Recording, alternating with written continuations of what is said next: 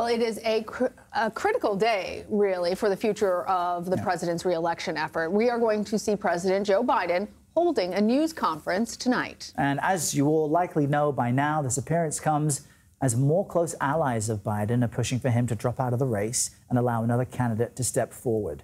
So far, 10 House Democrats and 1 Senate Democrat have directly called on the president to exit the race. Senate Majority Leader Chuck Schumer released a statement Wednesday night addressing the calls for Biden to step aside, saying, quote, "As I have made clear repeatedly, publicly and privately, I support President Biden and remain committed to ensuring Donald Trump is defeated in November." Now, we have team coverage for you on this afternoon. And Nancy Cordes, as you see on the left, is standing by at the White House. But first, let's get to CBS News congressional correspondent Nikole Killion, bringing us reaction from Washington. And Nikole, as we've mentioned, we're now hearing from at least 1 Democratic senator calling for Biden to drop out. Why is this significant and more than just chatter that we heard immediately following the debate? Well, so far, many Senate Democrats have been holding their fire, so it is significant that now Peter Welch has become the first Democratic senator to call on the president to step down. He put this in a Washington Post op-ed, in essence saying, you know, we can't unsee what we saw in the debate. But I would note, too, that on the House side, we continue to see defections, and the latest being Congresswoman Hillary Scholten, who is a frontline member. She just moments ago announced that she believes that the president should step aside, arguing that it's important to put forth the strongest candidate possible, someone who can not only win, but also govern. How is this divide within the Democratic Party affecting both their messaging to voters and the navigation in terms of how they're moving forward? Well, I think for now, a lot of that messaging is, you know, they're treading water. What a number of Democrats keep telling us is they're trying to turn the conversation to the best of their ability back to the former president and the importance of defeating him, saying very little as they can about the president, but again, kind of focusing on defeating former President Donald Trump, continuing to make the case that democracy is at stake, and continuing to point, for instance, to this Project 2025 that some of his aides have drafted as a possible plan in terms of how a second Trump term may operate. So, those things they say are critical to defeat. That is why they continue to argue that Democrats have to win in November, but still making that argument by keeping arm's length from the president right now. And Nikole, Team Biden need to win over delegates, especially ahead of the Democratic convention next month. I understand that some calls have been made from the president directly to them amid all this. What can you tell us about that? Well, look, at this point, I mean, the president has to shore up support wherever he can, and we've seen that across the board, whether that was meeting with labor leaders this week, obviously, calling members of Congress here, speaking, for instance, with the Congressional Black Caucus. As you know, I'm standing right now outside of the DSCC, which is the campaign arm for Senate Democrats, where we expect a trio of Biden campaign advisors to brief senators ahead of that.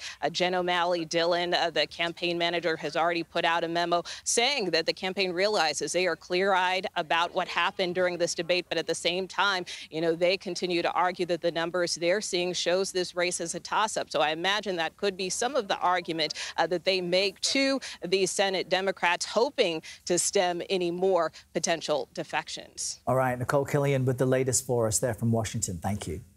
CBS News Chief White House correspondent Nancy Cordes is there for us. So, Nancy, let's talk about tonight's press conference. How high are these stakes for President Biden?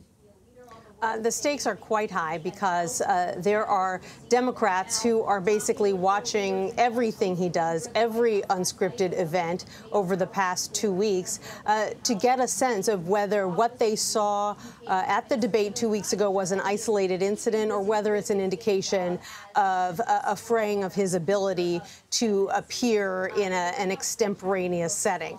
And so the stakes are high, and the biggest challenge for this White House is that if he has a good press conference, there are still going to be many Democrats who say, OK, well, that went fine, but what about the next one? Whereas if he has a a bad moment, a question that gets poorly answered. There are critics in his party who will say, see, this is exactly why I have concerns. So that's the ongoing challenge for the White House. They are trying to downplay the stakes by arranging for him to go to Michigan tomorrow, put him back out on the campaign trail. He's doing a network interview on Monday, and basically the argument they're going to make is he's plowing forward regardless. Speak to us more about that strategy by the campaign, Nancy, because I think earlier this week on Monday you had mentioned that you had not seen a time when the president had called into a cable channel like Morning Joe, kind of off the cuff, to speak on his behalf and defend against these allegations that he's too old or frail. What's the significance of next week's additional network interview? What is the strategy from the campaign? Right. I mean, the president hasn't done that many sit-down network television interviews in 4 years. And now suddenly he's doing an interview with Lester Holt of NBC News about 9 days after doing an interview with George Stephanopoulos of ABC News. So basically, part of the strategy appears to be, hey, you know, watch how he does in this next event and this next event, and sort of hope that by the time that interview takes place, that the attention of the political world won't be that focused on the president anyway, that people will be paying more attention to the Republican National Convention that is set to get underway in Milwaukee next week, where former President Trump is expected to announce his running mate. Yeah. Let's talk about that, or rather, we're going to talk about that in a little bit, but let's also talk about the fact that all of the NATO leaders are actually there in Washington, D.C. Do we have any insight into how all of this churn in the Democratic Party is being viewed on the international stage?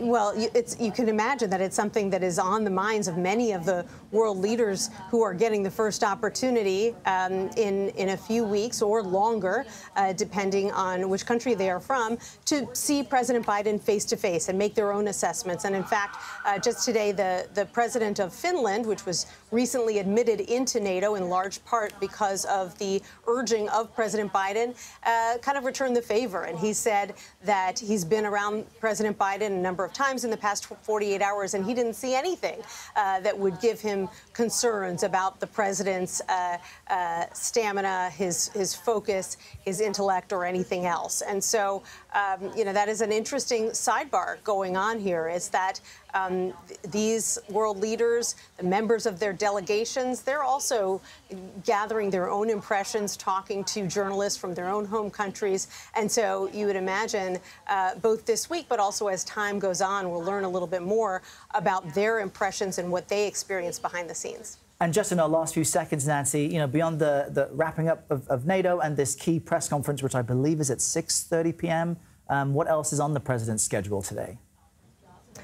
You know, he's had a really packed day. It's hard to see how he's going to get much prep time in for this press conference, because he's got 3 or 4 big working sessions where he's going to be sitting down with other NATO leaders on a variety of topics, and he's sitting down with Ukraine's President Volodymyr Zelensky. So it is really a packed day that began at 10 o'clock this morning at NATO. All right, Nancy Cordes there for us at the White House. Thanks, Nancy.